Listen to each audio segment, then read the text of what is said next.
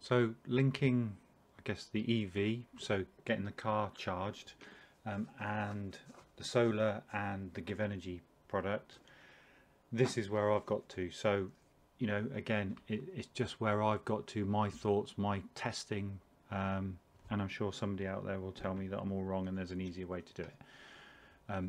So, looking at, and again, I have looked at some of the forums, I've looked at what people are saying, and I've tried a few things, and I've tried a few things that have gone horribly wrong. Not horribly wrong, but for instance, just discharging my battery for no apparent reason, and I see some of those things. So this is a normal view for me. So it's charging the battery in the morning, and it's charging the immersion, and then filling the battery. Blah blah blah. That's a normal one.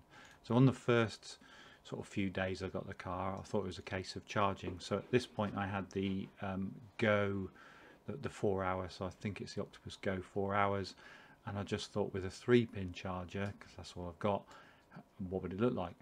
So again, just charging it for a couple of hours at night, because I didn't want it to discharge the battery and all the rest of it.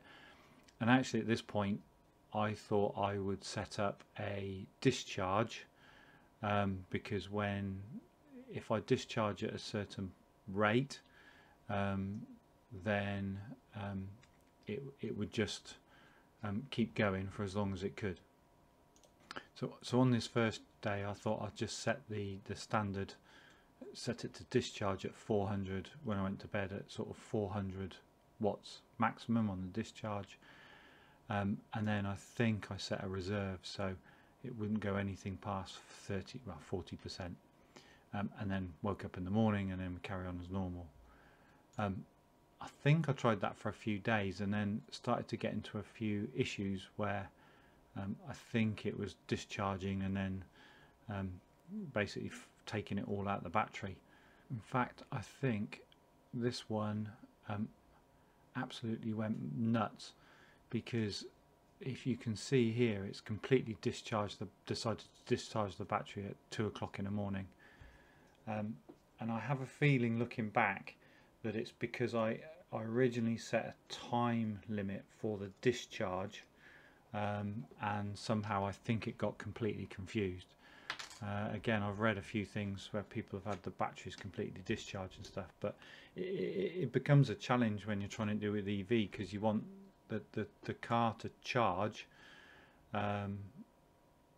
but you don't want it to use the battery. So when I started I thought, maybe I'll just do it with using a discharge option. However, and you can see here I've kind of kept it going. So if we go forward a few days, again nothing charging then, didn't charge the car, charged it again. Again you can see a theme here, I'm just trying to set the discharge to a certain rate, but you're always wary that it's going to suddenly discharge everything, but I think by clearing the schedule and then turning the discharge, we'll have a look in a minute, but turning that off I think fixed it. But in a minute you'll see that I've changed the tact. I read a few things about trying it a different way, and actually I think a lot of people tend to set it as a charge to rate, and then what happens is, I haven't been in the situation yet, but I think it will discharge the battery to get to that rate, and then maintain it. So actually it's kind of a better way of doing it. So what you'll always end up with is sort of waking up in the morning with a battery at a certain percentage, and when the battery's at that percent it will just use the grid. So you can see here that my battery is down here at whatever that is, 20%.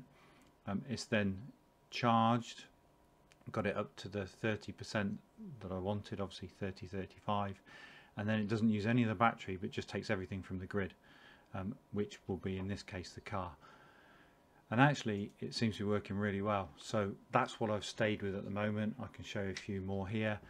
Actually this one I think is trying to sum it up, and this is where you can make your life very complicated. Again, because I'm using 3-pin, I just want to get the most out of it. So again, I would have known that it's a relatively, well, I'm not looking at it, it's a relatively sunny day, so what I've tried to do is charge the battery up, as much as I can. So this one's obviously going up to about 80%.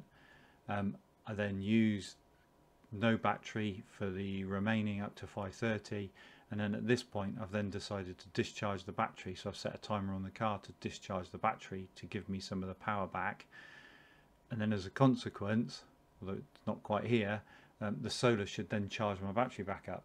And that was kind of the theory I thought as well. So it's playing a little bit, but I'm trying to work out what my options are with a 3-pin charger.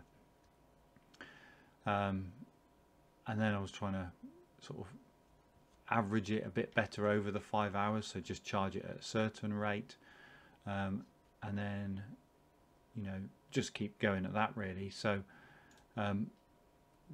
what I've ended up doing is trying to charge the battery to a certain amount, and here, so in this case, I've decided that, do you know what, to get the most out of this, I'm going to charge my battery to 100%. I'm then going to leave it, it's going to stick at 100%, charge the rest of the car, and then I'm going to discharge the battery a certain amount in the morning. And then, as you can see here, this is exactly what I was after, was recharging it through the solar. Not ideal, and again on this one you can actually see that I've done it before, just before midnight. So I'm trying to discharge the battery knowing that it's going to be charged back up to from 30% up to 100, to try and use the battery as a charging mechanism as well. And there's a few of these, and I think that's currently where I am at the moment in terms of trying to do that, as I wait for the car charger to you know, the faster charger to arrive. Not ideal, because the other day I got caught out.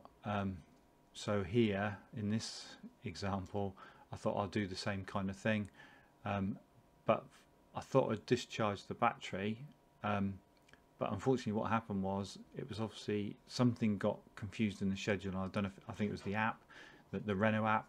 What it decided to do was take a bit more, and this is where it goes wrong. So I've completely drained my battery, and this was a couple of days ago. I'm just now running off the grid, so trying to keep my usage to a minimum, get a bit of an increase here, but again at night I'm just, you know, taken from the grid. It's probably the worst I've had so far in terms of paying, but again, just keep it to a minimum. It wasn't too bad. And then this has obviously, you know, got it back on track again. So I've got my charge back up to a certain percent, get it back up to what, 30% here, and then do the same kind of thing. So that's where I am at the moment.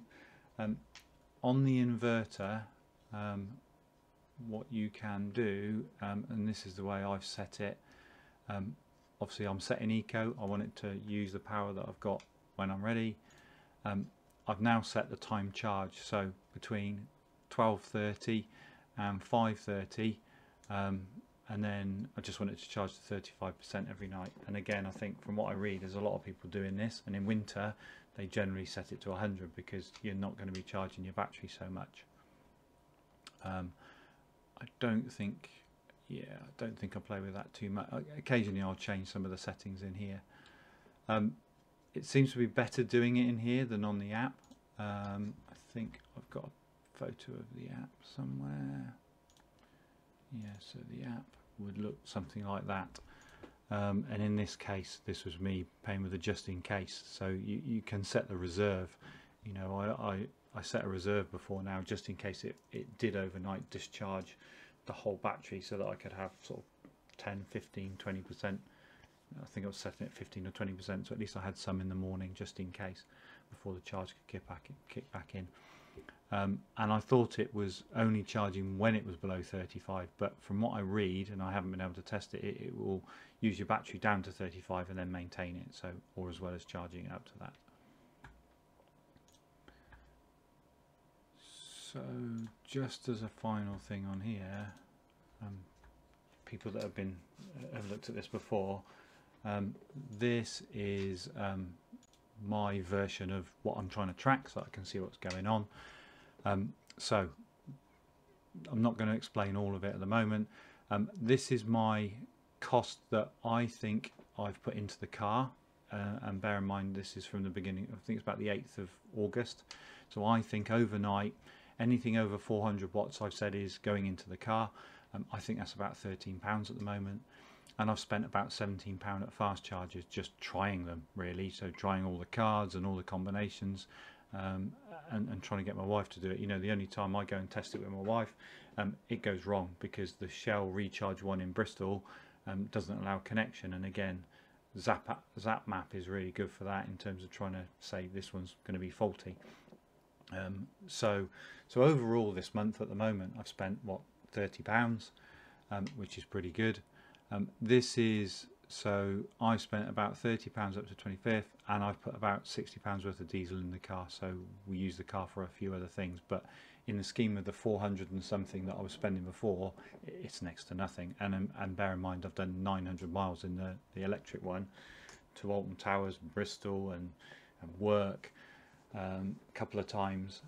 So yeah, it's all counting. So my saving, I think at the moment, is 158. I'm probably going to put my electric, I'm not sure if to put my the cost of my car in here, because obviously I won't be an accurate reading, because that's another 300 and something pounds a month. In terms of spend, you can see here, so this is what I'm tracking here, so you can see that I'm putting in as much as I can overnight, in terms of either charging my battery to 100%, so then I can discharge a little bit of that, or straight from the charger. So I'm using quite a bit here, but again, that's given me the fuel a couple of quid. And the only other thing, so this is where I need to be a bit careful. So a couple of times I've actually charged the car. So I've been charging the car with a combination of battery. So obviously you need I think it's 2.3 or 2.6, can't remember now, to use the granny charger. But obviously on a cloudy day, that's not what's possible. So it will start taking from the battery. So that's a bit of a combination in here. So the solar's going into it, which is fine. But because it's a use on the house, that counts as my payback on here. So I might need to recalculate that at some point. But again, it depends on whether I'm actually worried about that or not. But I don't know. But just explaining this, so if I look at this, so there's a couple of ways. So this is this month, and you can see that, you know, the amount of electric I'm using has gone up massively, and the cost has gone up, but not a massive amount. If I just do that over a longer period, so this was before I got my battery, I've obviously kind of gone down to next to nothing, so I'm just paying my daily rates, and then I'm really using a lot more electric in terms of charging the car, but actually my cost is only the same as before I had my battery installed. So actually it's working really well, and obviously that's a saving on the diesel that I'm using. So hopefully that kind of gives you an overview of where I'm at, some of the cost savings, and on the whole I'm really pleased with it. I think it's going really well. So yeah, next step for me really is to get the faster charger, the 7 kilowatt charger, and then that will help me some more in terms of charging it, and then I'll be less worried. But from my experience, it's been pretty good in terms of managing the 3-pin, although there are some times where, especially going to Alton Towers, you have to plan days in advance. That's a real hassle. I really need to get that sorted, but I know I can do it. It's just managing when you're going to do things. So but yeah, so hopefully that's given you a bit of an overview of what the settings are set, and some of the costs that, you know, some of the cost of the car, running the car. Hope that was useful. Anything else, just let me know. Thanks. Just one other thing I thought of before I as I was kind of tidy all this up. I installed Home Assistant. I'd heard a few things about it, but I thought I'll give it a go and see what it can offer. And actually it gives a lot more visibility from the Renault perspective, in terms of what's happening with the car. So I've installed it on a Raspberry Pi, and then I can access it through the site here. Funnily enough, it will link up all your radiators. So I've got some Lightwave, as I kind of explained in one of my earlier videos. I've got Lightwave equipment, but actually I can set and control and look at all the radiators and see what the temperatures are and everything. But for this example, what I was going to show you was the Zoe, and actually it gives you a lot of useful information that it'd be really nice to have on the app. So for example, things like charging. So at the moment the car's not charging. Actually it's showing us a charge error, probably haven't switched it on. So in here what you can do is click on charging, and then it shows you all the logging of what's happening. So if I show more, then actually you can see what's happening. Hang on, let me pull right back to the beginning of time. So now you can actually get a good perspective of when the car's charging. So it's charging, it's on or off, and I found this really helpful. Might not be for some people, but you've got charging power, you've got charging state. So if I look at this one for example, and again there's obviously a reason which I need to look at right now because I'm expecting it to charge a little bit. There's obviously a charging error, and there was one back here the other day. So it might just be that the charger's not plugged in or this, that and the other, but actually it's quite useful to look at so you can see where everything is. Charge remaining, so you know ultimately I know how long it is, roughly how long it's going to take to charge. Anyway, it was just a quick overview. You know, I've installed this on a Raspberry Pi. I don't know much about it, so I'm going to have a bit more of a play, but I just thought it might be useful. Hopefully they might do more of this in the app, because it would be really helpful just to see what's happening. But yeah, just thought I'd show you. See when it's plugged, unplugged. Yeah, so this is Home Assistant. I think you can install it on a PC, but I'm not 100% sure. Again, with the Raspberry Pis, they're just sort of low power, so you can just leave it running. But it's been tracking it since so I got the car on the 8th, but actually I sort of created this on the 16th. So, but it's telling me when it's plugged in. I think it says things like when the flaps open on the front door, air conditioning. So I can start. I believe I can start it. I haven't tried it yet. Could probably start charging, and then you can set up what's the word? Sort of routines. So I think I can set one up so that when the charger, you can set up a trigger, run the action, so you can get it to do something else.